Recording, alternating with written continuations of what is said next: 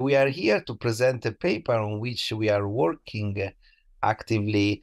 It's about, as you can see, street art, graffiti, and NFTs. So what we are doing in this paper is both a kind of legal analysis of the issues and also a ethnographic analysis. So especially Siri is conducting, we are conducting interviews with both writers and street artists on these very issues, on whether they do NFTs, the reasons why they do NFTs, and what they think about the corporate implications of this choice, right? So let's start by introducing the concept on NFTs. I would say, what is an NFT and why is it important for artists in general, not only graffiti artists and writers. So the reason why several street artists have decided to do NFTs of their works is to rely potentially on an additional source of revenues, right? Because these NFTs are then monetized, like commercialized, sold in the market through platforms, and so on and so forth. So first of all, what is an NFT?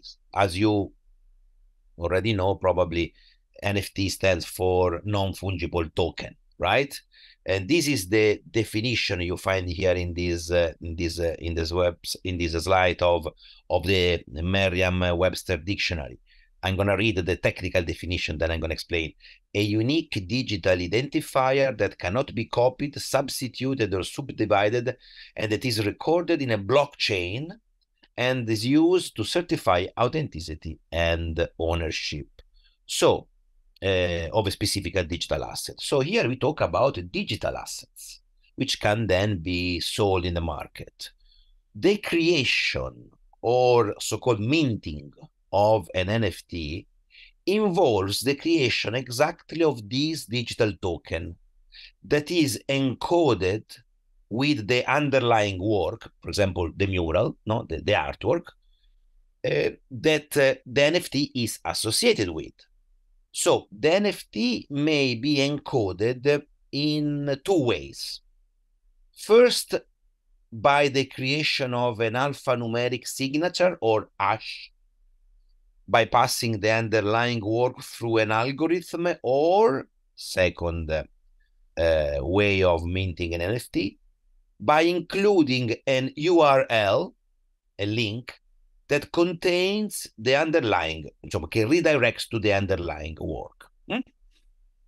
Once minted, an NFT is available on the blockchain for everybody to view. The blockchain is transparent, right? Everybody can see it, can see the NFT there. Significantly, the vast majority of NFTs do not include a copy of the underlying artwork as is, but rather only include the alphanumeric signature or URL, the link, that is associated with the work, with the artwork. So this is very important because we cannot really say that NFTs are artworks. They are not. NFTs, as I said, are non-fungible tokens which redirect to an artwork, and they are stored in the blockchain. So now you may wonder, but what is therefore the point in collecting NFTs, in buying NFTs? And you are aware of the fact for sure that there have been significant sums of money spent for NFTs. So the question that the man in the street asks is, but what the hell is going on here? Why are people spending millions, but lots of money, forgetting what? Forgetting a link, which is then stored in the blockchain. And by the way, you are able to copy the digital to have a digital copy of the artwork for free in the internet, right? So why should I spend millions to buy a link to something which I can get the digital copy of, in Google or whatever? Well, this is a simplification, of course, but it's a question that many people ask.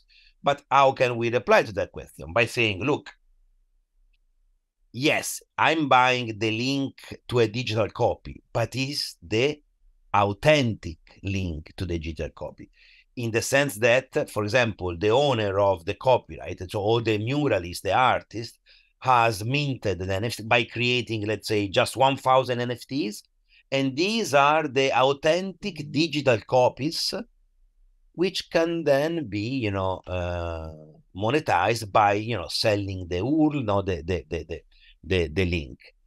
So one feature that is really important when it comes to NFTs is authenticity. Because when you buy that NFT, the ownership of that NFT is clearly evident in the blockchain.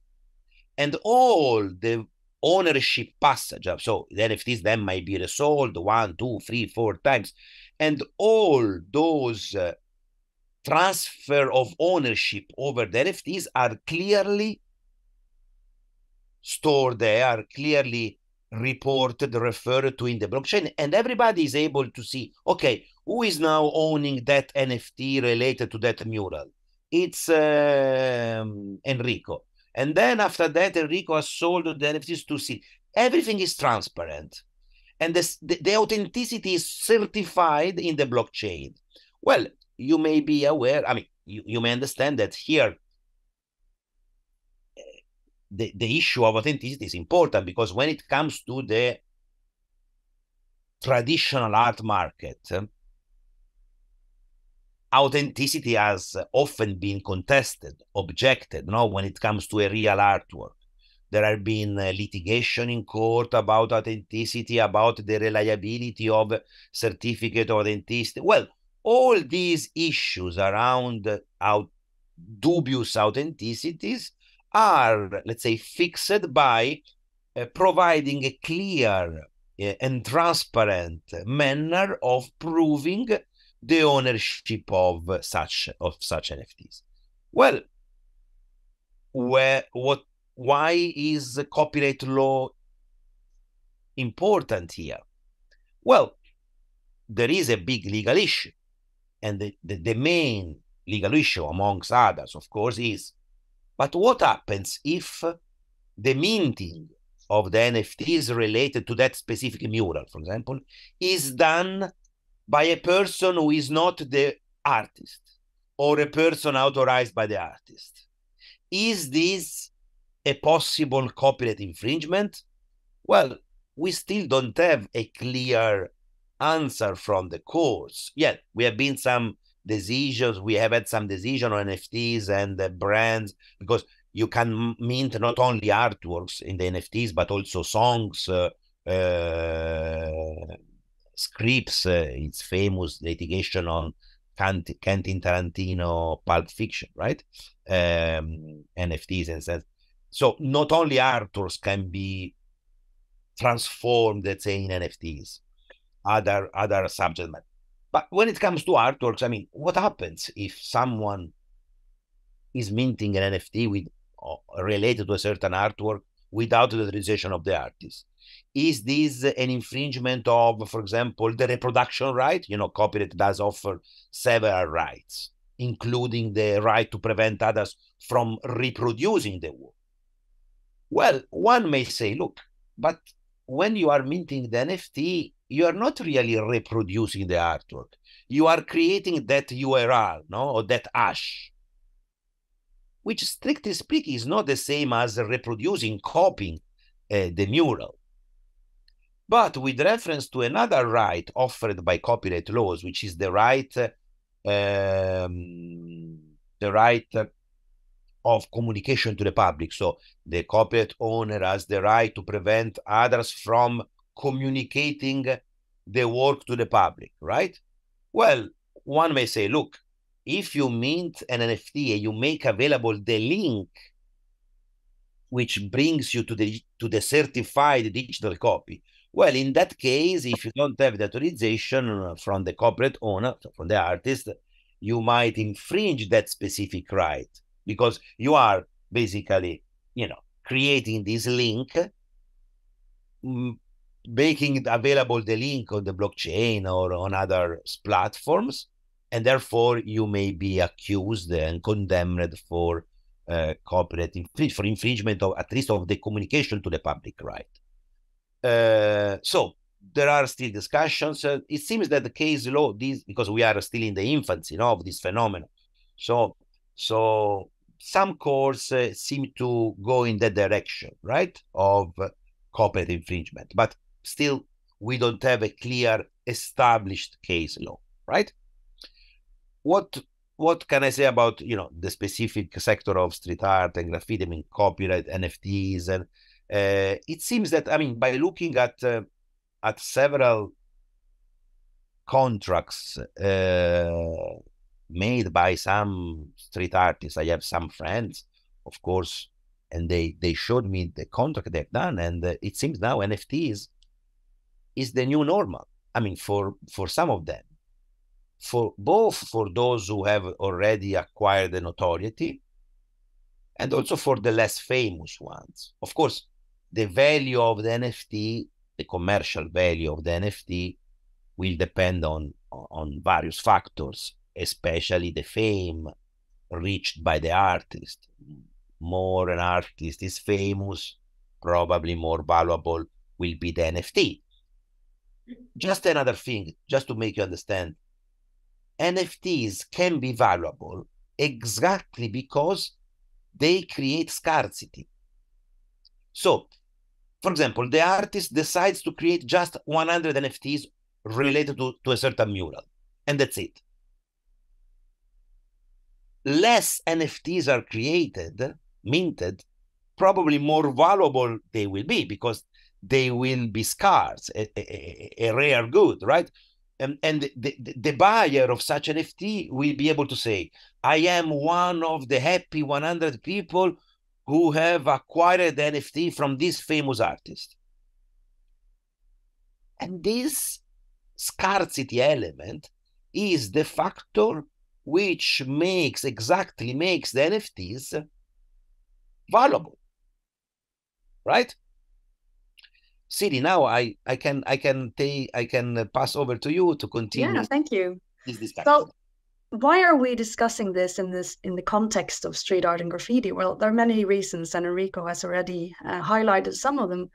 But one of the reasons that makes this so interesting is that many street artists and graffiti writers, as you know, are in opposition to the established society, and here under to exactly those legal structures that we are talking about and discussing in this paper. And in the case of Banksy, that has been quite vocally expressed. And this attitude, it gives us the chance to explore the reasoning behind copyright and the function of it in more depth than we could in interviews where all of the interviewees were in acceptance of the legal structure. So it gives us that chance to look at the cards again from the original perspective. One of those scenarios that Enrico already mentioned is the minting of someone else's art and creating NFTs based on someone else's art without permission. That is something that artists throughout the spectrum of art has seen, but for street art and graffiti, that might be more relevant even because it's so accessible to people. It's on the streets. It's easy for someone to take that picture and mint that picture into an NFT and sell it and make money off of someone else's creative work. So that's what we wanted and set out to investigate. How does street artists, graffiti writers, and curators see this phenomenon? What experiences do they have, both good and bad? What incentives are there for them to make this kind of NFT art? And how do they view copyright protection when underlying works are used to mint NFTs? The method we've chosen is to perform semi-structured interviews with street artists, graffiti artists, and curators, about 5, maybe more, we'll see. We are still in the process here of finding interviewees. So if anyone out here today would like to participate in the research, please contact us. Fingers crossed, we're hoping for as many as possible to get a broad basis for analysis. Doesn't have to take long. And we're connecting the findings we've done with legal analysis to discuss copyright issues in this context. So the preliminary findings that we have so far is that several of the artists have been contacted by more or less serious commercial players who wants to collaborate on projects. So you have this commercialization of the process right from the beginning. Everyone so far has described that conflict between creating art and being an artist and getting familiar with or making use of the technology, or maybe having to rely on others to use the technology. One very interesting finding, because, you know, we as lawyers, we tend to compartmentalize things into different segments, and we see, you know, what is the NFT? Okay, that's a block of metadata in the blockchain. The work of art is something different. How does copyright tie into all of this? And when we interview artists, there seems to be less difference or little difference between the work and the NFT, so that many see the NFT as part of that work, or the work hadn't been produced if it wasn't supposed to become an NFT. That's very interesting from our perspective.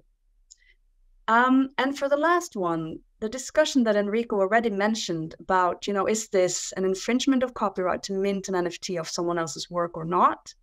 So far, the interviews have turned out that no one thinks that that is okay to mint art into NFTs without permission.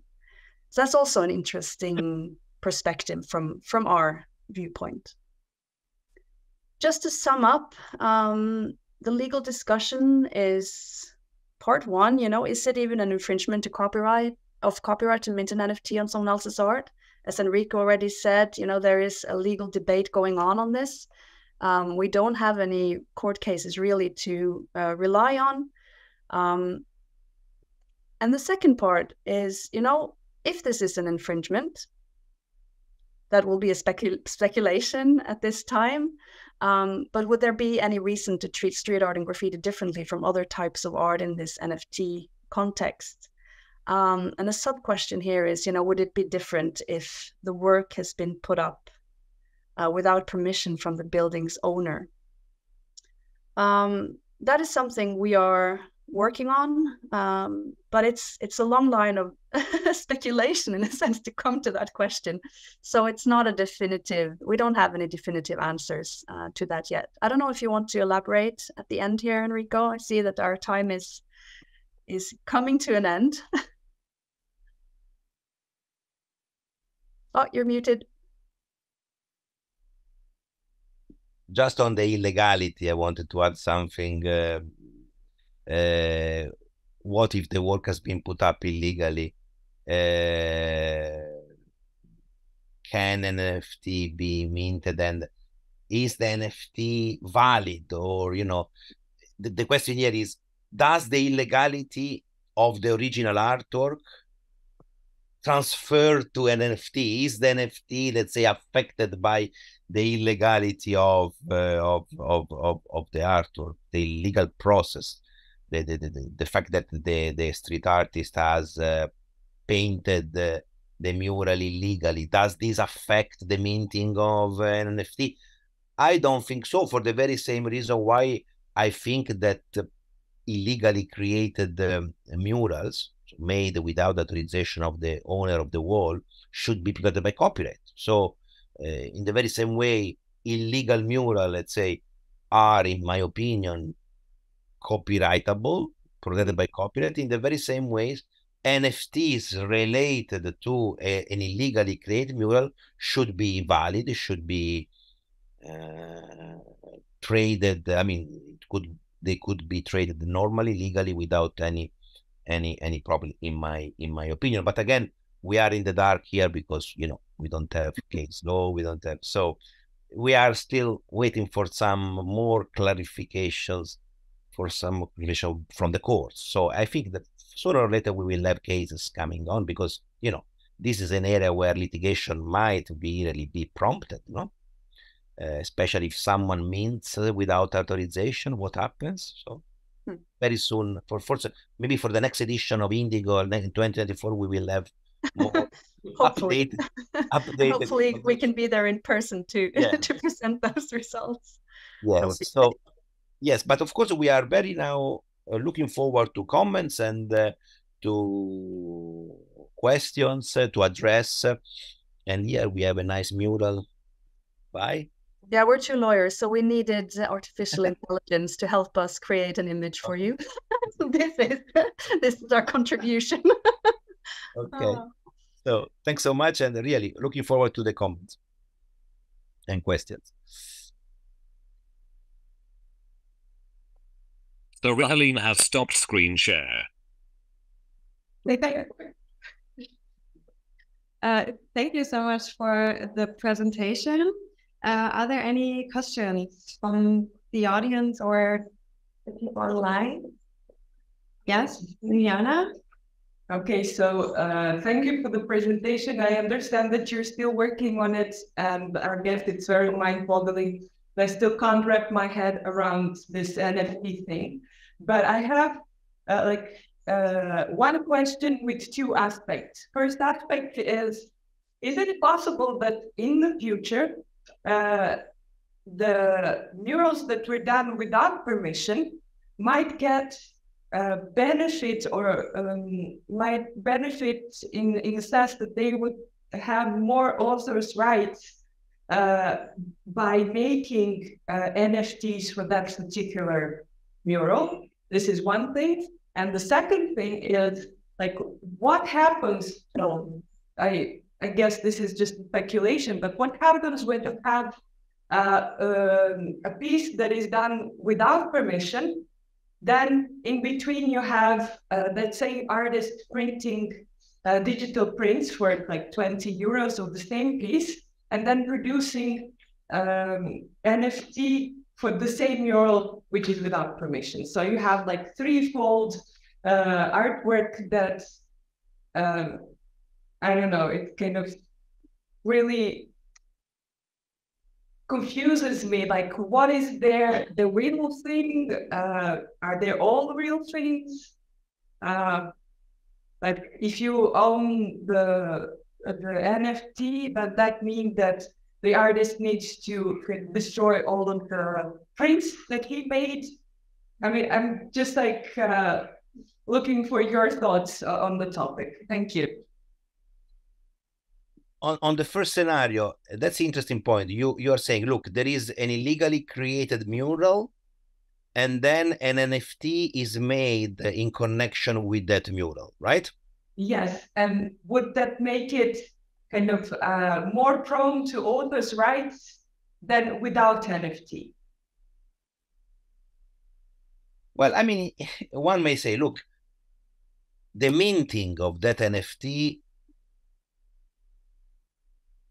in relation to an illegally created mural is giving a sort of legalization, not to the illegally created mural. Is kind of, but to be honest, I don't think there is much difference. I mean, in my opinion, the artist who paints illegally has the same rights, both moral and economic, as a muralist who paints legally. Of course, there are some contrary position. For example, the moral right of integrity, right? Can the artist enforce the moral right of integrity against the property owner who wants to remove the illegally created mural? There have been some cases in America, and it seems that one decision was that in the Ron English case was that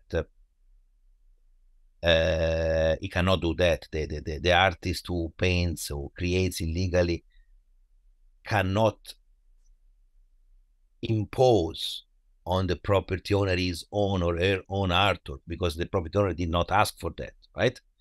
The fact that there has been an NFT minting in relation to that illegally created, I don't think that from a pure legal perspective doesn't mean that it changed so much. It does not really give more rights to the original muralist. I wouldn't dare to say that, because, you know, it's a minting. Yeah, it's possible from, you know, this new technological tool to mint, but it doesn't really change the legal rights offered by the system, by the regime, right? Yeah, I agree, because the copyright ties to the underlying work, not to the NFT capsule itself. That is more like a receipt of buying the link, or I don't know how to how to describe it. The NFT, so the copyright ties into the underlying work, so it doesn't change with minting, but it could have some effects for, you know, archival or archiving illegal works, I guess. It could be a line of proof that they existed, and in that perspective, maybe. Yeah, not the copyright perspective. Sorry, Enrico. No, because the NFT is not the artwork. We cannot compare the NFT to an artwork. We could say about NFTs that it's a kind of certificate of what it's a receipt. The Siri talked about receipt. Yeah. You have a certification that you have a digital copy of it.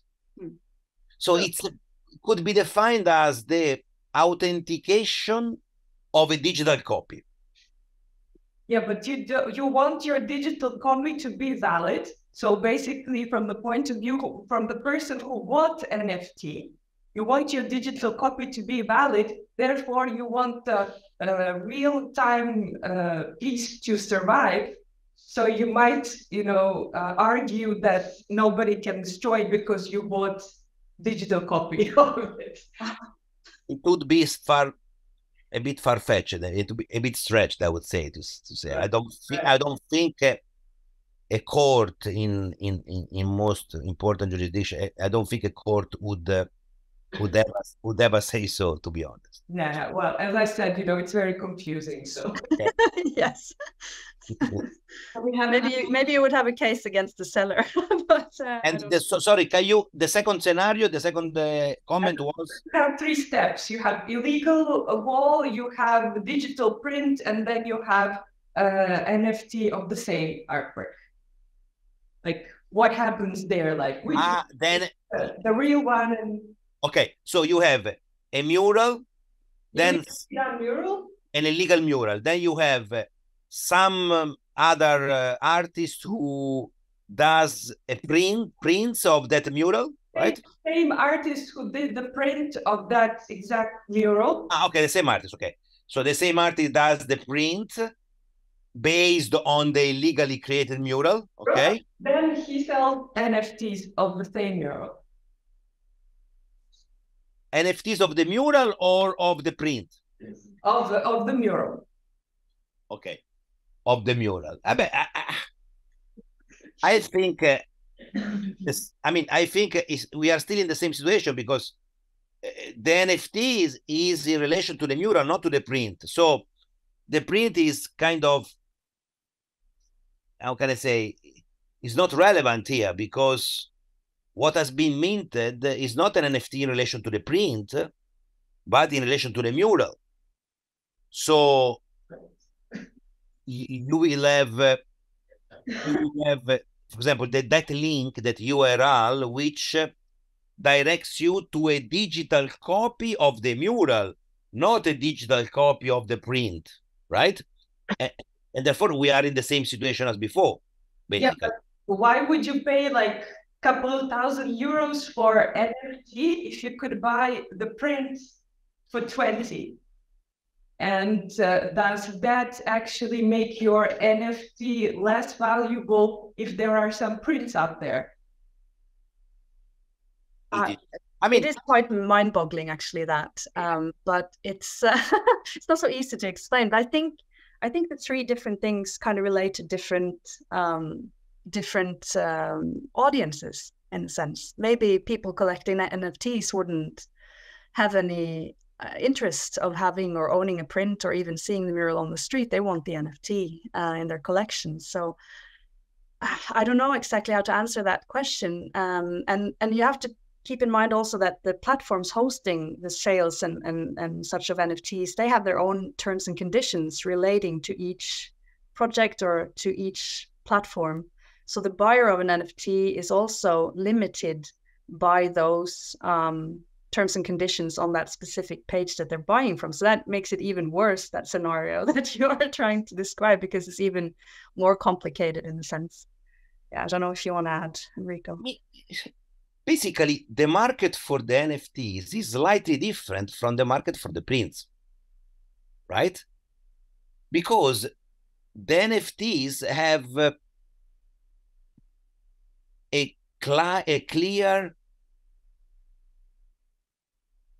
certificate of authenticity, which is, you know, the authenticity of NFTs can be checked clearly and in a transparent way on the blockchain. Affirming the authenticity of the prints might be a bit more difficult. Of course, you have a certificate which is released when you sell the print, but it's a certificate which it's basically a piece of paper. You put, usually they're put, on the back, on the back of the print. And what if you lose the piece of paper? There might be disputes over the authenticity. How many times, I mean, there are cases in courts where authenticity is disputed because the certificate of authenticity is not legible anymore, readable anymore, or it has been lost. So collectors of NFTs are encouraged to collect NFTs also, not predominant, but also because they are sure that they are buying originally an original, let's say, a link to an original digital copy, and therefore the market is more trustworthy, let's say. It gives more certainty. I know, I mean, from an art enjoyment perspective, you still may doubt, but why are you buying a link when you have the prints and you can attach the print to your living room, right? And it's definitely more, let's say, enjoyable to have a traditional print rather than a link on your computer to a digital copy. But this is how the market is reacting. So I know that it is really not really understandable why people are spending so much money on that.